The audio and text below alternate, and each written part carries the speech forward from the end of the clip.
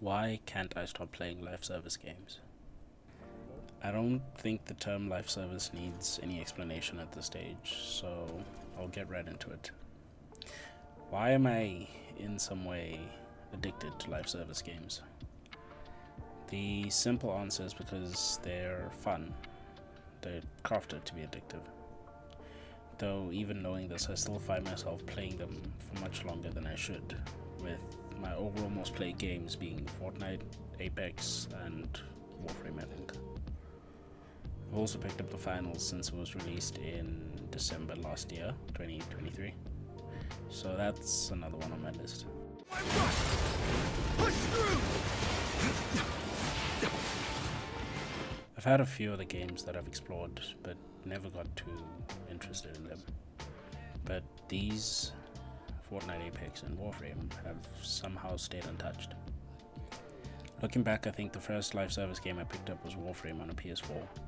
It was my uncle's console, so I never really got any mileage in the game until I decided to download it years later on my own console. For some reason, I could never delete the game, and despite not playing it much, I'd always kept it. It took my cousin, who has over 2,000 hours in the game, parting up with me for me to take it seriously. Since then, I have played a bit more, but I think I'm only around like the 200, 300 hour mark. Fortnite is a game I remember downloading early when the Battle Royale was released. It's not a game that I ever thought I'd have over 1,000 hours in back then, and seemed rather bland, not too entertaining. It wasn't until a friend invited me to play it with him and his brother in Chapter 2 Season 6 that I first started seeing the game was kind of fun. A few years later, and I made quite a few friends through the game and have begun taking part in the yearly chapter end events and getting excited and giddy for like the next season or chapter release, just because it's always exciting in some way.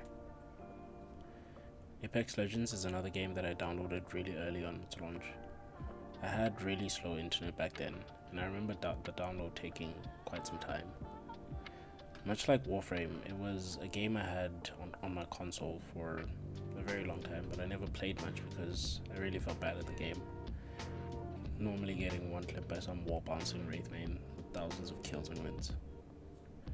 After some time, I picked up Titanfall and really enjoyed the gameplay and movement in the game, and decided to get back into the game around Ash's release, which really helped me ease into the game.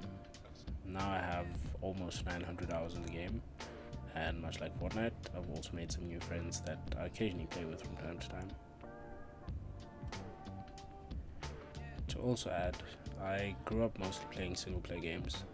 I only got into online games around 2019. Apart from like the split screen, Call of Duty, some fighting games and racing games, my experience with online multiplayer up until that time was very limited. With that little backstory out the way, I guess I better get to the question.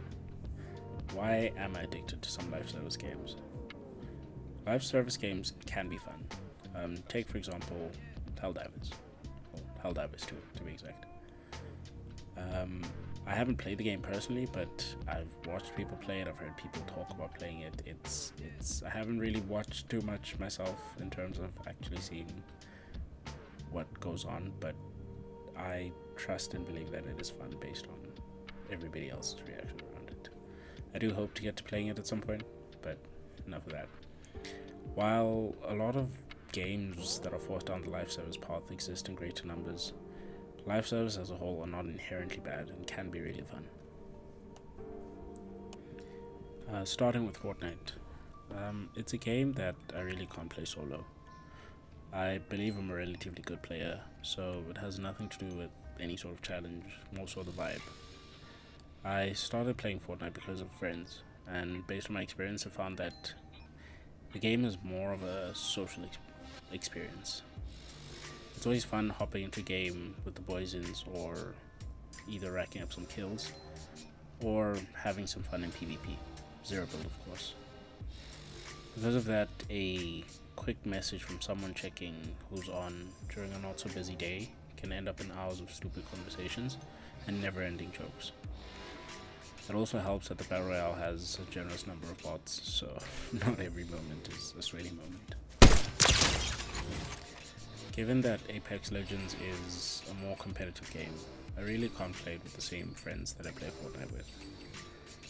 Not saying they're bad, I just found that with different games attracting different crowds, the best way to enjoy Apex is with more competitive players. Apex is, however, also a game that I've spent a lot of time playing solo, which, weirdly enough, I find matching up with randoms pretty fun at times, given that each player plays the game and essentially their chosen character different to any other player. I also find that I play ranked a bit more in Apex than I do in Fortnite. With Fortnite it feels like I'm always, just full sending everything, W keying every single person. But with Apex ranked specifically, it feels like you sort of also have to think about how you approach it. I'm not the best player, so while I do win a lot of my one-to-ones, I like to think, I do also know that there are those better players than I am, so there's that. Apex for me feels more like a game where I can hone my aim and gain awareness, which then allows me to be a better player in other games.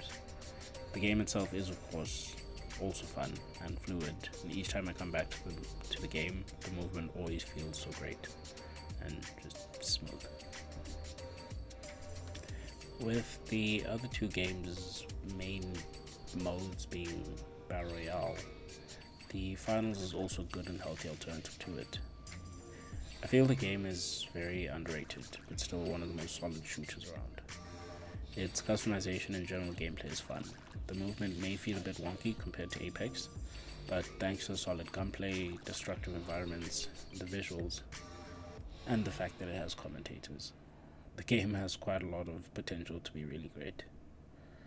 I haven't made any friends there really, and getting my IRL friends to play, or those met through other games to try it out, always feels like a bit of a task, given that not all of them are either on current gen consoles or don't play on PC, or have tried the game and just didn't like it for whatever reason. One friend I even play Apex with said that the Finals feels or looks too fast for him. He, at this point, still hasn't tried it. And, looking at it, I've been playing with like the light character every now and then, and it's really fun. Not necessarily preferred in terms of like the ranked mode there, but they do move around a lot, and I can see what he means, though to me I guess it doesn't feel that way. But nonetheless, I enjoy playing it because it's not like any other games that I play. It actually is!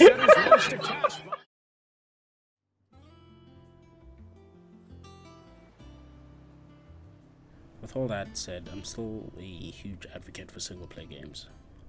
I still find myself drawn to live service games though, for whatever reason. There are games that I have in my collection, as well as others that I'm looking to get, such as Final Fantasy, God of War, Horizon, and a few Souls games, of course. But the main point is that even though this is, single players are how I started, rather got into gaming, it seems that now I'm becoming a bit more social, I guess, and because of that, I find that live service games are really fun. Sniper too, bro. That's another good thing about it. Ooh, 116. I almost knocked him. Finally got some fucking ammo. We almost shot him on grandpa. Dude. While live service games can't deliver the type of storytelling one can get from a movie or a single player game, they do allow for different and really more social type of fun. I'm not a very social and outgoing person anymore, but I do find being social in these virtual worlds is somewhat fun. Live services like the ones that I mentioned here really do help out with being at least a bit more social in that way. I've been gaming since I can remember, and due to most of my early influences being solo experiences, the change to live services is quite welcome. There are of course games that I choose to keep away, very far away. I never tried Marvel's Avengers for obvious reasons.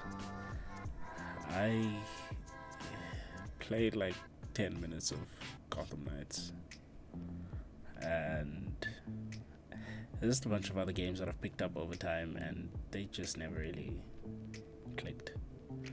Apart from that, some games like Destiny 2 have just insane monetization.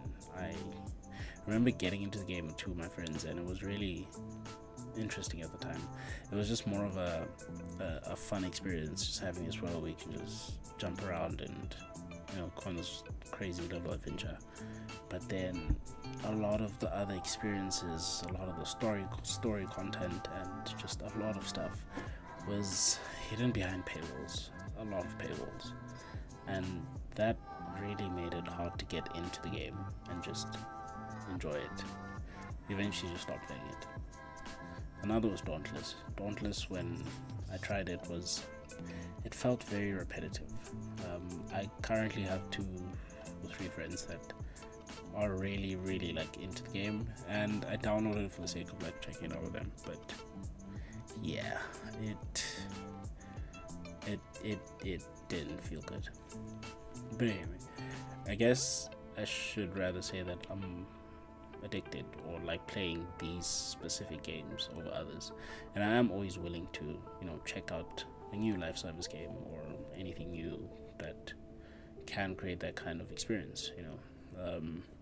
With me having had my Warframe streak at some point in 2023, I have then tried out the first Descendants beta with 2 of my friends, and they liked it.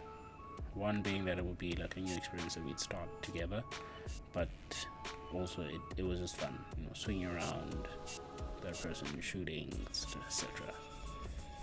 But yeah, I think I should then close out this video. The games I've mentioned here are all free to play, of course, which greatly lessens the barrier of entry, allowing almost anyone with the means to play them to at least have a chance to give them a try.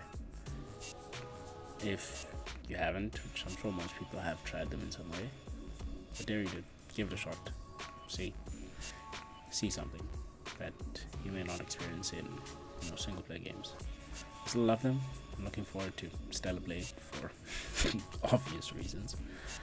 But yeah, might make another video on why I find it hard to finish single player games these days.